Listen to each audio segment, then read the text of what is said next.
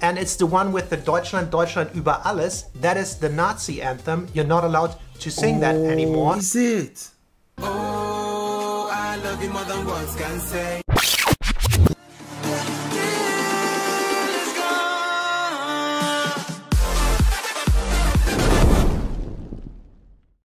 Ladies and gentlemen, boys and girls, we are back here again today on this beautiful day, guys. So guys, you guys asked me to check out 16 things not to do in Germany. Okay, 16 things not to do, because you guys know I'm going. You guys are like, okay, Shady, we need you to be knowledgeable about Germany. Okay, know the things to do, the things not to do. And today, guys, you guys are like, check out this thing, check out this video. You say it's a bit funny, guys. You know me, I love things that are funny. Anyway, that's ain't too much, guys. We're gonna jump on this right away. Let's check this out. So far, like I said, Germany has been intriguing me, guys. I've been so intrigued and so taken over by German content. I'm not even gonna lie about that, guys. Okay. Anyway, but before we start this video, guys, smash like, subscribe, give me that love, and let's get this started, guys. Okay. First of all, as usual, I'm just gonna smash like, yeah, support content creators. I'm gonna subscribe to them as well. Alright, and let's get it started. What's up, everybody? We are Diana and Phil. Diana is from the United States and I am from Germany. And in this video, we're going over 16 things that you should not do in Germany. Okay. Alright, so some of these things are a little more serious and some of them are going to be pretty funny, so let's just get right into it. Alright, number one, you Serious should and funny. never recycle, wrong, or throw away your Pfand. Pfand! So Germany is a pretty green country and people tend to take their recycling pretty serious. So if you're here, you should not just throw everything in one bucket, but separate it between plastic, metal, paper, rest, and all that good stuff. I don't even know how many there are. So Pfand is a deposit. You have to separate it. I mean, even here, like in the UK, we separate it, but I think it's not that strict. Where you pay a little extra on bottles or cans, and you'll usually return them at a little machine in the supermarkets where you get a voucher and your money back for doing a good thing. So never throw away your Pfand bottle. You get money back. Number two, you should never drive on the left or the middle lane of the Autobahn. There's actually a law in place that requires you to drive on the right lane on the Autobahn at all times unless you're overtaking somebody. So if you're not planning to go super fast and overtake a lot of people, you're required to drive on the right lane. So don't drive in the middle or the left lane slowly and block traffic, because people will get aggressive. And that makes a lot of sense, because I watched an Autobahn video earlier, the Autobahn experience, and I noticed most of the cars were on the right or the middle lane. Yeah, very few were on the left. Okay, and all the cars on the left, I noticed that they were overtaken as well. Okay, so yeah, that I know now. And honk. Number three, and don't honk. Walk in the bicycle lanes. In Germany, there are a lot of different bicycle lanes in and out of the city, and especially in student towns, there'll be a lot of bikers. So don't walk in them. Walk in the pedestrian zones or a sidewalk. That's what they're for. Number four, do not address strangers using their first name. It is kind of funny, but in Germany, for the word you, if you address somebody, we have two versions. There is du and there is sie. And sie is a polite version. It also implies that sie, you're on a last name basis. So that is the polite version to use. And if you meet somebody for the first time, or especially an elder person, you use the polite form. You do not use their first name. You are on a last name basis and use the sie instead of the du. And if you get to know a person very well and you're on a friend basis, on a first name basis, then it's fine to use the first name and the du. Du Diana. Du Diana. Okay. Number five, don't use public transportation without a ticket. A lot of the public transportation systems are controlled a lot, and there'll be men and women who just appear once the ride has started to check on everyone to see if they have a ticket. Yeah, they're undercover. Okay. Always have a ticket. Kind of high or they're undercover. Ticket prices. Wait. He said they're undercover. Undercover agents. Yes, let's go on. They're like, okay, let's check them. Controlled a lot, and there'll be men and women who just appear once the ride has started to check on everyone to see if they have a ticket. Yeah, they're undercover. And the fines are usually kind of high or out of proportion with the ticket prices. Yeah. A number I always have in my mind is 60 euros, but nowadays it might be even more, like 80 or 100. It's not worth it. Okay, number 6, and this is a little bit more of a serious one. You should never show the Nazi salute or joke about Nazis in Germany. I heard that. That as soon as you do the Nazi salute, the Nazi greeting, you're gonna be in prison for like, is it 3 or 5 years? Yeah, crazy, bro. Yeah, don't do it, guys. Do not do it as a joke, okay? Of course, because of the history in Germany, it's kind of a forbidden thing to do, and most of the Germans nowadays were kind of raised by this post-World War II anti-Nazi generation. If another person comes to the country and does anything Nazi related, it's so out of our minds that it's so weird that the world still thinks that. So that's quite offensive, and you should never ever do that. Do it. And by the way, the same thing also applies to sing the old version of the national anthem. And I think around the world a couple of people still think that might be it. And it's the one with the Deutschland, Deutschland über alles. That is the Nazi anthem. You're not allowed to sing that anymore. The real one is Einigkeit und Recht und Freiheit, blah blah blah. That's the newer national anthem. Okay. That's the only one that's supposed to be sung in Germany. Number 7, don't gossip in English in public. Most Germans have a very decent grasp of English and they'll probably understand you. I know it's very common when people go to other countries, they tend to gossip in another language. True. I've heard it spoken in different languages all the time, and it's a little uncomfortable and embarrassing when other people understand you. So to avoid uncomfortable situations like that, gossip behind their back. Number 8. You should never disrespect the German quiet hours. Quiet hours? So every day, or rather What's every night, from 10 p.m. till 6 or 7 a.m. the next morning, in Germany, by law, there are quiet hours. So you're not supposed to like play loud music, do construction or anything like that. Most of the country kind of abides by that rule, which means there's very little noise pollution during the night when you're trying to sleep or relax, and I think it's a kind of a nice thing. So if you do that, the Germans probably will call the police on you because they think they're in the right, and they do that and the police knocks and like turn it down. Never ever disrespect the quiet hours. Yeah, I mean like that quiet hour. Yeah, the quiet hours, I think it's a general thing in a way. Yeah, I mean it's not too strict here. It's not too strict here, but still, the neighbors can call the police on you, here, but it's not as strict as in Germany.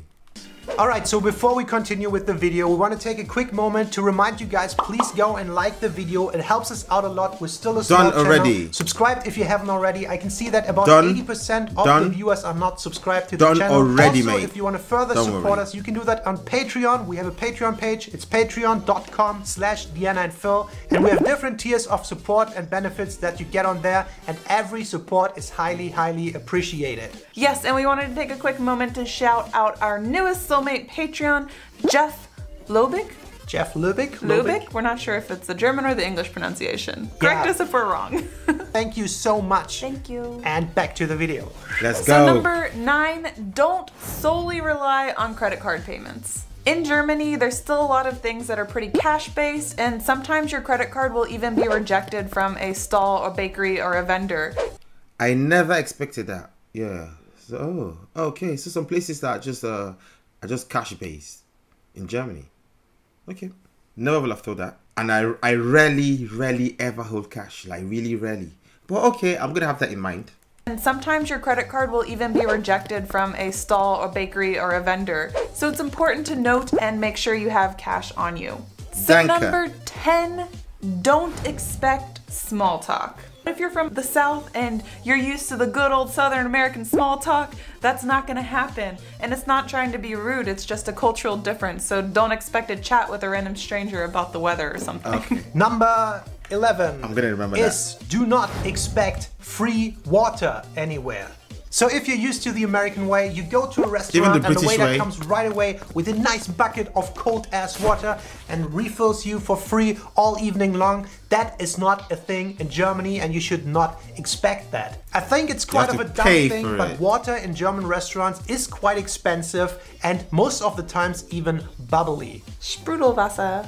So in some places you could actually ask for tap water and potentially get it for free, but a lot of places don't even do that, and if they do, it might be a little frowned upon. But in general, you should not expect free water everywhere. Number 12. Do not enter a house with your shoes on. So around Germany, it's pretty common to take off your shoes if you enter somebody else's house, or at least you should ask if you should take your shoes off. And sometimes they say, no, you don't have to, but a lot of times people take their shoes off right at the entrance, leave them there, and then just walk around in your socks. Leave your... That's similar to African culture. Like African culture, once you get to someone's house, you take off your shoes before you go in. Yeah, it's just a cultural thing. It's more like a respect thing. Yeah. But like Germany being Europe, I didn't think that. I mean, here, if I'm gonna go into someone's house, yeah, like I mean, obviously you can go into the house with your shoes, but if you want to get into like the living room or places with carpets, on rugs, you take off your shoes, you know. Leave your dirty shoes in the front. Yeah. I'm kind of curious how many of the households do that. I would say the majority of the households Nigeria, in Germany do that India, thing and do not walk around with their shoes on. Maybe let us know in the comments below if you had to take your shoes off at your parents' house or how you do it at the moment. So number 13, don't give advance birthday wishes. No. Even if it's a day before someone's birthday and you will not see them on their birthday, do not wish them a happy birthday. It's not their birthday yet. I learned that after coming to Germany. You are not allowed to wish them a happy birthday until on their birthday. My birthday is tomorrow. Don't tell me happy birthday today. In the US, that a lot of people do that actually. Some people will have a party a week in advance if that just works with their schedule. So much bad luck. Is it? Number 14 is kind of a very serious one. You should never, ever expect to be dressed in a sauna on every beach. All right, this is kind of a funny one. We just wanted to throw that in there. In Germany, in a sauna, usually... Who's gonna dress in the sauna? Like, saunas are really hot. Like, oh, wait, you mean you're gonna be butt naked? So you can't like have something on, a bit of something to cover you. Do you mean you're gonna be butt naked or what? What are you telling me? You are naked. You go in with a towel and then you take it off or whatever, but you are actually not allowed to wear any clothing. If you wear clothing in there, people can get the whatever security or supervisors and they'll throw you out or make you undress. You must be naked. Yeah, there are also parts of beaches in Germany that are especially for nakedness, nudity. Beaches. Yeah, nude beaches. I heard of the nude beaches. Freikörperkultur. And on these beaches, you have to be naked. It's not allowed to wear any clothes. Like fully naked? Yeah, fully naked. Yeah, so I've yet to go to a nude beach or a nude sauna, but I'm open to it. Oh, ho. Should I be concerned? Why? It's gonna be a whole bunch of older people. So number 15, don't abandon your shopping cart. I feel like in the US, sometimes there'll be shopping carts spread throughout the parking lot, and they'll just be like a shopping cart ghost town. In Germany, that is not the case. You need a coin to access a cart, and you also want your coin back, so you have to return the cart to get your coin back. It's a good system, it's nice, and there's not abandoned shopping carts everywhere. And our last point, point number 16, is in Germany, you should not jaywalk. We ain't in New York City. Yeah, but we're kind of in Berlin, so let's say you should not, but a lot of people still do it. Although I think the majority of the people kind of follow the rules and they do not jaywalk. They get charged. Cross where the little traffic light is, and then only when the green mannequin, not the red one. And it's not that hardly persecuted, but you can actually get fined if you get caught in the act jaywalking. So the police sees you, gets you, and I don't know how much it is, 5, 10, 20 euros, something like that. So you should not jaywalk. Do not jaywalk in Germany as well. Alright, so those were our 16 things that you should not do if you go to Germany. Let us know in the comments below if you can think about any other things that you shouldn't do in Germany. Also, maybe you've been to Germany and some things of these might have happened to you. We would be curious to hear about that. As always, thank you so much for watching, and we'll see you next time. Bye-bye. Okay. Bye. Okay. Very, very interesting video. Very, very interesting video. Guys, yeah. Thank you very much for this request. Okay. From beginning to end, I was just there entertained completely, even though they were just there talking about the experience, but it was very interesting. Like their energy, the way they did it, their vibes was just so nice. They got this very good aura about them and so much positivity as well. Okay, at least now I've learned a few things that I shouldn't do in Germany. Definitely jaywalking. Nah, man's not gonna jaywalk. Nah, because I'm not ready to pay no fine. Okay, jump on the bus I always have my tickets anyway. Like anytime I'm on the bus, I have my Oyster card, okay, which is fine. You touch in, you touch out. There are inspectors that come on like very, very rarely, once every blue moon. Okay, I've learned about the Autobahn as well. Oh, definitely Autobahn. I'm gonna stick to the right lane. Okay, stick to the right lane. Okay, and respect the happy hours. Oh, that's happy hours. Respect the quiet hours from 10 p.m. to 6 a.m. Respect that, guys. Okay, recycle. Make sure you recycle the right way. Split them up correctly. Okay. Shopping carts. Do not abandon your shopping carts, guys. Quite a few things. Quite a lot of things. I mean, a lot of the things there is more common sense in the sense that as a civilized human being, you should put things in order. You should be well organized. Okay, be well organized and you'll be fine. All right, guys. Anyway, guys, this was interesting. Like I said, I did enjoy it, guys. Thank you very much for teaching me 16 things I shouldn't do in Germany. All right, guys. And it's me, your boy Shae, the one and only. Let me know your thoughts about this in the comment section. Let me know more of the things people are not allowed to do. Okay, and yeah, like I said, if you've had an experience, also do let me know in the comment section if you will find. Guys, let's know. Let's get it bubbling and entertaining. All right, guys, gonna be a peace out from me. Peace out. I love you more than words can say. You are me. Oh, you are the light that shine in my way. You are me. Oh, I love you more than words can say. You are me. Oh, you are the light that shine in my way.